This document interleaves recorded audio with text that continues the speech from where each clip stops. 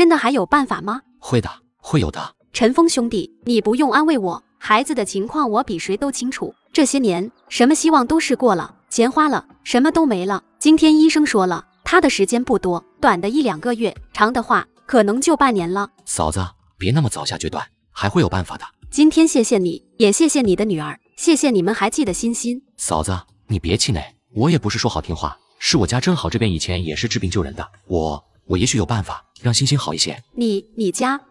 我家以前有人是大夫，我也治过一些人。我妈之前眼睛坏死一个，大医院的医生都说没办法的，也是这么治好的。还有得肝病、糖尿病，好多都治好了。你如果信得过我，能不能让我试试？不用了，我们去了各种大医院了，治疗心脏病最好的医院也说没办法。我不是不信任你，只是孩子的情况特殊，我实在是……我知道的，我知道你的顾虑，可就是所有人都给孩子下达了死亡通知书，你更应该给我一个机会。反正最坏的结果不就是这样了吗？为什么不给我试试呢？就当给我一个机会，也给你的孩子一个机会，给大家一个机会。我家已经没钱了，就算给孩子治病，我可能都拿不出什么钱给你的。不用给钱，治得好，往后我女儿多个朋友，我也多你们这些朋友。治不好，那就是我学艺不精，你看成吗？那好吧。那我先回家准备去，你们在医院还是把孩子接回家去？医生说身体平复好，明天可以出院的了，毕竟医院也没别的好办法。那我这边准备好，到时候去你家找你们。好。等陈峰离开的后，苏梅还在那呆呆的坐着。我好像有点盲目了，怎么就答应下来了呢？可我也太想女儿活下去了，她是我的命根啊，不管怎样都要去试一下。等苏梅买好饭菜回去的时候，就把这事情跟自家男人说了。这怎么可能？咱们医院看了不少，孩子的病也不是1天2天的，这人不会是想骗咱们的钱吧？我也不知道，可欣欣如今这样了，就剩下最后这个机会了。反正他说了，不要钱的，就让他来看看。好的，就让人看看，行不行都没事，不花钱就最好了。毕竟我们现在没什么钱了。等糖糖放学回家，陈峰就跟他说了明天去医院给欣欣治病的事。爸爸说是爸爸来，不过到时候爸爸会把欣欣的家长请出去，到时候就我们在里头，你安心给他治病就行。好，爸爸。怎么了？糖糖不能完全治好他呢。怎么这么说呢？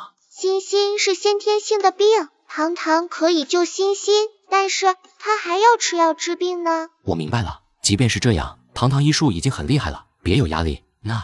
那他还会死吗？不会，但是他要吃好多药呢，要好好治病才能好一些。那没事，能救活就不错了。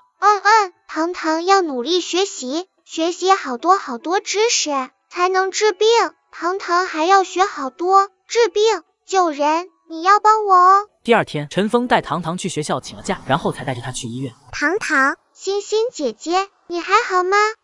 我很好，没事的，糖糖别担心。何大哥，你好，我是糖糖的爸爸陈峰。陈峰兄弟，你好。那咱们等结束再去，孩子的事不敢耽搁，还请二位在外面等候。我们不能待在里头吗？不能，何大哥抱歉，这是规矩，你放心，我一定让欣欣好起来的，请你放心。没事，咱们先出去吧，相信陈峰兄弟。好吧，拜托了。欣欣，不用担心，会没事的，我和糖糖一块给你治病，你放心就好。啊，糖糖也会吗？欣欣姐姐不用害怕，你会好的。这个扎我身上吗？是的。好，那扎吧，再疼我也能忍。这孩子肯定遭受了不少痛苦了，实在太可怜了。时间1分1秒的过去了，屋外的何俊峰、苏梅夫妻俩心中焦灼难耐，也不知道能不能有些起色。别担心，既然这位陈兄弟说他治过那么多人，自然是有点本事的，咱们相信他。希望如此吧。好了，终于结束了。好了吗？陈峰也上前把了欣欣的脉搏。嘿，还真的感觉好了不少。糖糖厉害吧？我们糖糖可真厉害，回家爸爸做顿大餐，好好的犒劳我们糖糖。欣欣有没有感觉身体舒服多了？舒服了，感觉心里不难受了。好多了。欣欣姐姐，以后半个月糖糖给你扎一次刺猬，你就能活起来啦。好，谢谢糖糖，也谢谢陈叔叔。欣欣，要是你爸妈问起怎么治病的，你就说是叔叔给你扎针的，不要说糖糖的事情，我不想让人知道这事情，你能保密吗？对，欣欣姐姐要帮忙保密哦。好，我答应你们，不跟任何人说。那我们拉钩了就不能说出去了哦。好，拉钩。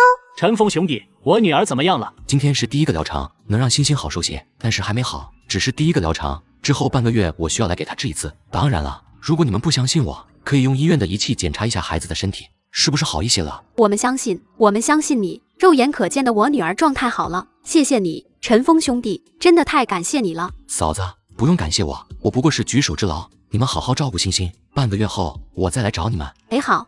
嫂子，信得过我的话，带孩子现在可以出院了，这半个月让孩子休养，就别去学校了，这段时间孩子吃好喝好就成。好，听你的。虽然跟陈峰这么说了，不过苏梅夫妻俩还是不放心的，请了医生来看。奇了怪了，前2天检查，这心脏已经很不好了，今天居然好像活了过来一样，真是个奇迹啊！恭喜你们，看来是奇迹发生了。真的好转了，我们遇到能人了。半个月后，陈峰带着糖糖去了何家。这个要是辅佐欣欣的病的，不能药到病除，但是能让欣欣好受些。以后只要遵医嘱，好好吃药，好好休息，不要过度剧烈的运动，性命是没危险了。神医啊，你们这又是给我女儿治病，又是拿药的，还分文不取，我们也没什么回报给你们的，我要不给你们跪下吧。别这样，我不是神医，欣欣的病到底不能痊愈的，只能控制不出问题就是了。当然了，这事情我女儿也帮了很大的忙，不只是我的功劳。